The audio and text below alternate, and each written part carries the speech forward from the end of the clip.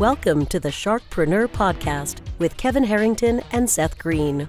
Kevin Harrington is the inventor of the infomercial, one of the original sharks from the hit TV show Shark Tank, and has generated over $5 billion in TV and digital direct response sales.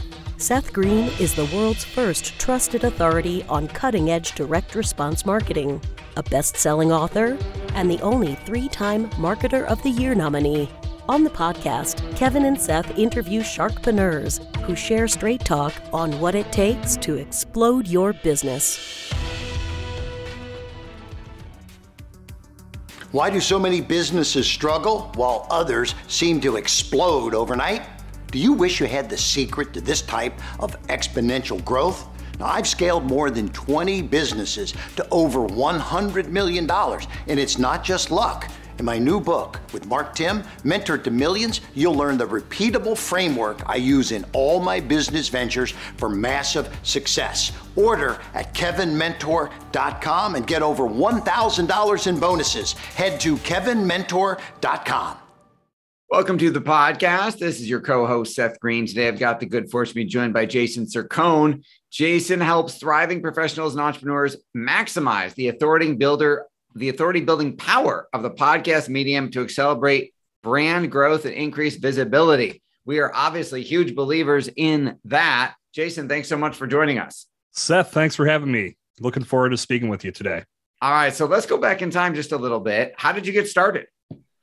I started podcasting in 2015, and I know that podcasting had become sort of a thing, but I don't think it had really reached the mainstream velocity that we're experiencing with podcasting today.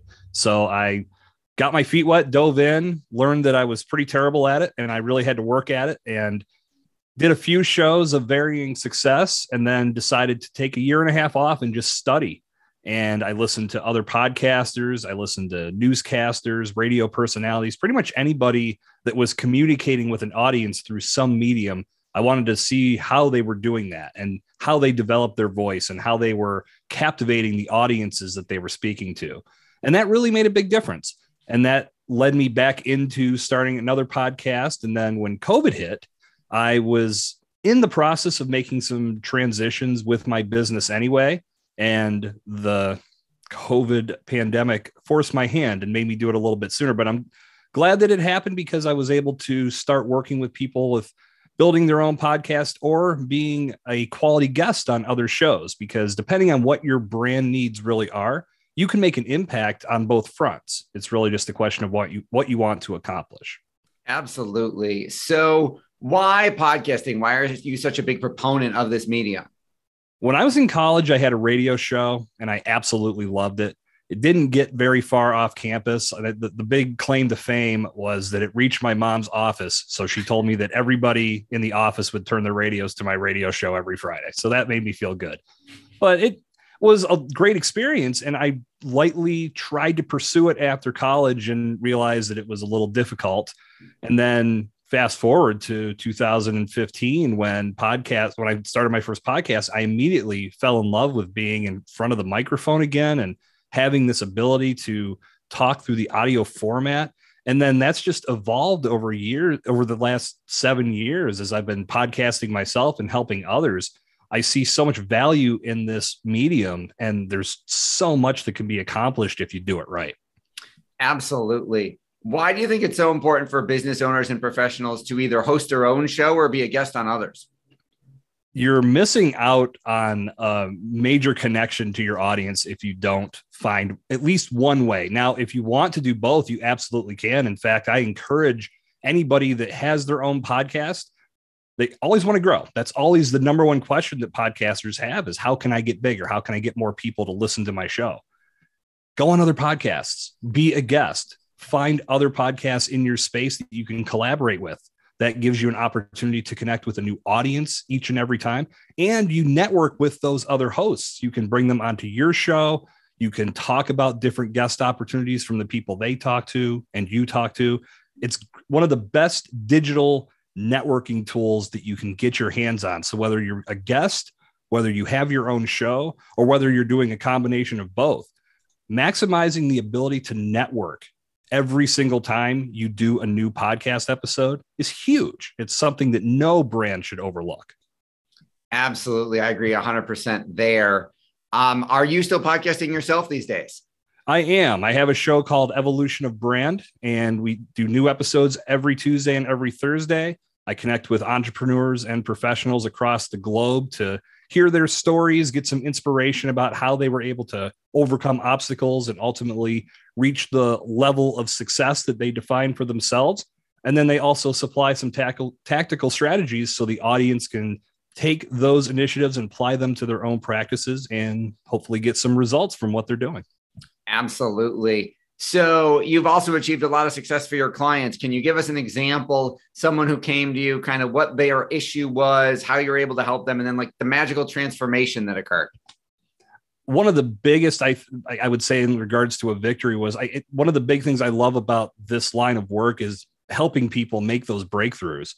And I think a lot of people come into podcasting with a preconceived notion of how this is going to work for them. And they hear 50,000 people on Instagram or on any other outlets say, this is what you need to do, but you really can't experience that true growth until you do it yourself. So I had a client who I was able to take from that, I'll call it a little bit jaded in regards to this is going to take me to the next level overnight and I'm going to be this instant sensation. But as we set those expectations and some realistic goals and then started executing on them to see the progress being made over time, because podcasting is a marathon. It's not a sprint. It's pretty much impossible to get instant results because you have to consistently produce quality content. And doing that, you are getting better at your craft and you're giving the audience something great to listen to each and every week. That's going to keep them coming back for more and then recommending your show to others. So helping my client make that breakthrough to where they were not just coming at this thinking I'll do a few episodes and be a gazillionaire and the audience is just going to show up at my front door, to walking them through the process and helping them get better at the craft and make quality content. And that led to some great things in the long run. And that's really what it's all about.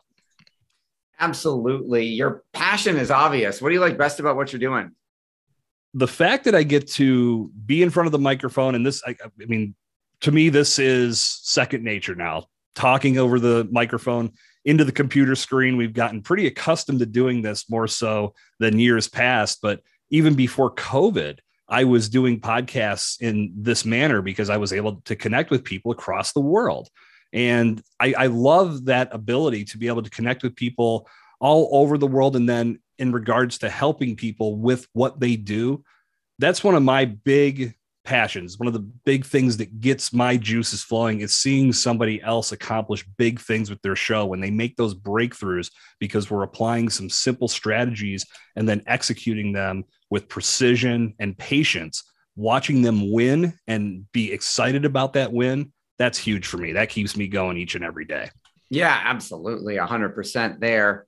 What are some of the biggest mistakes you're finding that your clients are making that you're able to help them fix? I think it depending on which way they're coming at this, if they're looking to start their own show, I think it's starting without a plan. It completely throws somebody off if they just buy a microphone and and just hit play or hit record and start putting things out there without having a long-term plan. That's going to hurt. And I speak from experience. I did that with my first podcast. And I look back on it and say, well, if I could go back 7 years and talk to myself, there's 100 things I tell myself to do differently, but you have to learn. And now I can take everything that I've learned from my own experience and teach others how to do it right. I would say the biggest blight on podcasting in general is people get so fixated on download numbers that they cost themselves real opportunities to grow, because podcasting, as I said a few moments ago, it's not a sprint, it's a marathon. And the only way you are truly going to grow an audience is if you consistently produce quality content week over week, every other week, whatever your schedule may be.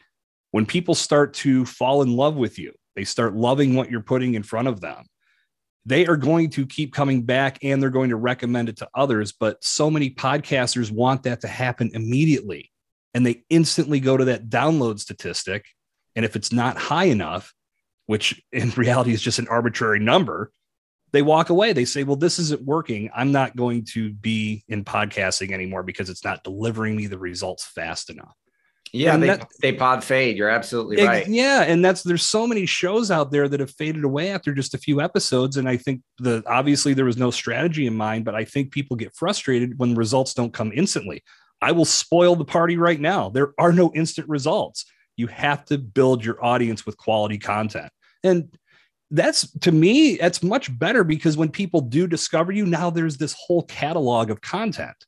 So if you're on episode 50, and that's when someone discovers you, there's 49 other episodes for them to go back in time and listen to and get caught up. And if you really make an impact, that's what people will do. So the tip that I give every podcaster is not to get hung up on that download metric for just this week's episode, but look at your entire catalog, because it's always going to be growing, because as new listeners filter in, they're going to take advantage of every show that you have available for them to listen to. And then I'll say real quick, from the guesting side, the way that people reach out to be a guest on a podcast usually sucks. It's usually unprepared. It's a quick shotgun approach. There's no real value to it. And that probably costs a lot of opportunities to be on good shows, because most podcasters would see that type of pitch or presentation and just discard it because there's no real value in it. I agree 100%. For our folks who are watching and listening and like to learn more about the things that you're doing, where is the best place for them to go? Come on over to jasoncercone.com/sharkpreneur, and you can get access to my masterclass. It's called 5 Things People Fail to Do Before Becoming a Podcast Guest. And that's a good way for us to get started. You can get a little bit more of a feel for what's going on in the guesting space. And you'll be on my website, so you can take a look around and see what else you discover and fall in love with. Awesome. Well, we greatly appreciate your time. We know it's incredibly valuable. This has been Seth Greene with Jason Cercone of jasoncercone.com. Jason, thanks so much again for joining us. Thanks, Seth. This is a great time. I appreciate it. Thanks, everybody, for watching or listening. We'll talk to you or see you next time. Do you need money to fund your idea, product, or service? Are you ready to take your business to the next level but need capital to get it done? Kevin Harrington has heard more than 50,000 pitches and knows how to help you make the perfect pitch to get the funding for your entrepreneurial dream. He's distilled the process down in his perfect pitch cheat sheet, and it's yours for free. Just text PITCH to him right now at 727-888-2100. Text PITCH to 727-888-2100 right now and claim your free perfect pitch cheat sheet. Text PITCH to 727-888-2100 to start funding your dream today. This show has been produced by Market Domination, LLC. To discover how you can have your own show completely done for you and turn it into a real published book and become the authority in your marketplace, go to www.marketdominationllc.com/podcast offer.